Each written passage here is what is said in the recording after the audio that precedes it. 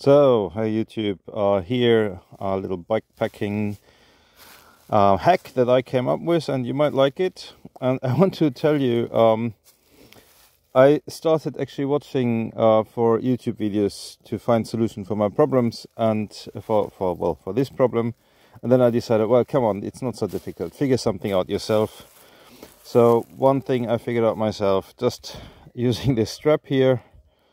It's the same strap going around here, giving some clearance here for the cables, and yeah, so the strap is long enough to also, kind of fix it around here. This is now quite loosely.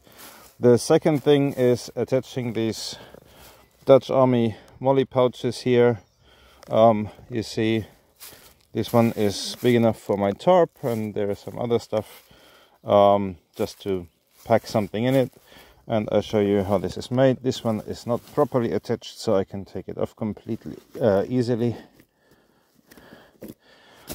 And also this is something that I just came up with without like looking for inspiration, and so these are like some Dutch Army molly pouches, and then I used leftovers from bent arrow shafts that I didn't throw away for some reason. Now I know why. And fixed them with with constrictor knots. And also you see this black here is a constrictor knot to really tighten it, and they're pretty sturdy. Like they wobble a bit, but they do not move up and down, which is more important. And they do not twist around, and altogether there's quite some friction. I also added these like inner tube pieces here to add more friction, and also to protect the fork from this from the rivets here, from these press stud buttons, at least down here. And then I added some pieces of hose just over it, so that I get a bit more length, so to avoid wobbling, and also to protect the pouches from the sharp edges of the aluminium.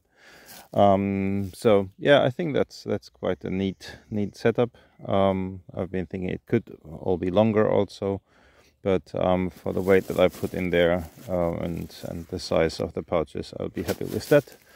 And then another little hack is this. This is the Blake hitch. Check out my YouTube channel. There is the Blake hitch video on this knot, and there are many more important videos than this video on my channel, like content wise, for the survival of our species wise.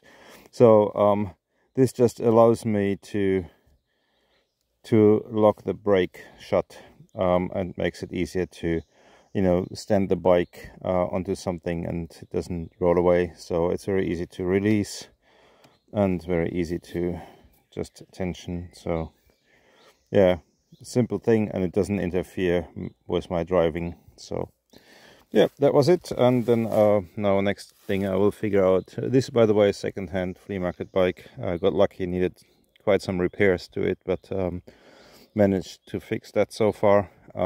Let's see how it turns out. Was supposed to be for my son, this bike, and he didn't like it so much, so maybe I can get him to like it. So, and I'm now still working on some kind of frame bag, or maybe some bag into this area here.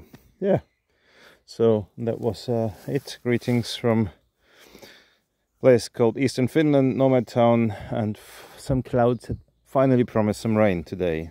So have a good time. Have a look at the other videos that there might be more valuable content there. See you.